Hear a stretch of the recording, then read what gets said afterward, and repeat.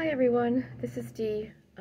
This is going to be part 2 from Jeff Byerly's transcripts that I've been reading right along. I've been posting them one after another from 2017 and I'm up to 2019. And this one that I'm reading right now is very pertinent and very relevant to what's going to happen, because it hasn't happened yet, but it is happening. So I bow my head, I bow my heart once again, asking the Lord, saying, Dear Lord God, may the words of my mouth, the meditations of my heart be acceptable in your sight, Lord God.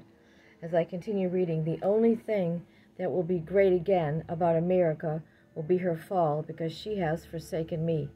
Now, I believe and trust that these are the accurate words. These are bona fide words from Jesus Christ when he delivered them to his servant, our brother, Jeff Byerly.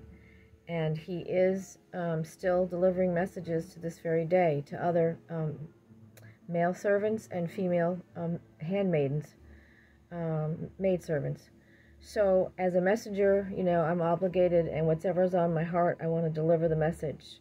So I will not delay anymore. I have a couple of minutes here for you. And hopefully you saw part 1. This is part 2. So, part 2. During all this, I'm going to use initials, okay? During all this, a BHO will be welcome back to lead America, and most will put their trust in him. How foolish they will be. Excuse me for one quick second. Just want to look at something. Yep. Okay. Sorry about that. How foolish they will be found to be. How utterly foolish it is to trust in man instead of me. He will absolutely do what his father Satan does best: steal, kill, and destroy, all the time smiling and lying. He will finally be allowed to accomplish his objective. As he departs, America will be attacked from the north, while she is in total disarray and unable to defend herself.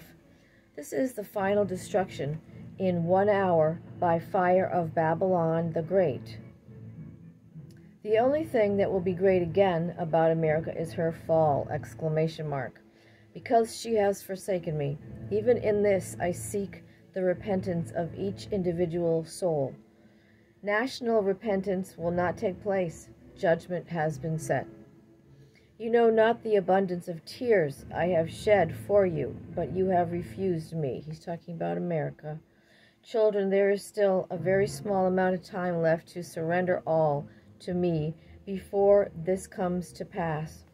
Watch therefore and pray always, that you may be counted worthy to escape all the things that will come to pass, and to stand before the Son of Man. We know this. This is Luke 21:36. These are prayers that I say all the time. They're in my perpetual prayers to say to the Lord. My chosen remnant bride will escape the destruction to be used by me in the last harvest. But even these have and will go through tribulation, meaning trouble, and testing, to make them perfect, even as I, the captain of their salvation, was perfected through sufferings. He gives as a reading Hebrews 2, verse 10. My unselfish love in their hearts will be used to save many from the flames of the lake of fire. Come to me in intimacy today and ask me to use you in this soon coming hour of trial for the whole earth. Revelation 3:10. And I'm quite sure that we went through this a couple of years ago during the you-know-what. I think that was it, the trial that came upon the whole world. I will answer your prayers if they are truly from your heart, with no selfish motive. I am the one who judges every motive, thought, and intent of the heart. Hebrews 4:12. Be cleansed by my blood, and be transformed by renewing your mind by my Spirit. This is your spiritual act of worship. This is my good, acceptable, and perfect will for you. Romans 12:1-2. For I am a spirit, and those who worship me must worship in spirit and truth. John 4:23. The time comes quickly, and no man can stop the judgment, for it is my will. Draw close to me and give all to me now. I want you all to suffer as little as possible. Listen to and be a doer of my words.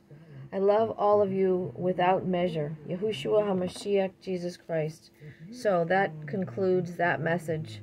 I just thought that was just very powerful. He told us everything he just outlined everything that was going to happen, one thing right after another. I hope that you took it down. I hope that you wrote some keywords, some things down that we're going to be looking out for. I know that I have. I knew about this a long time ago, years ago, because that's how the Lord operates. He tells us way in advance of things. So it's very easy to get a heavy heart when you get all these things constantly on your heart. You know what's going to happen. You know what's going to happen, but it hasn't happened yet. You just get kind of anxious about it. So I thank you very much for listening today and tuning in. Thank you for being out there.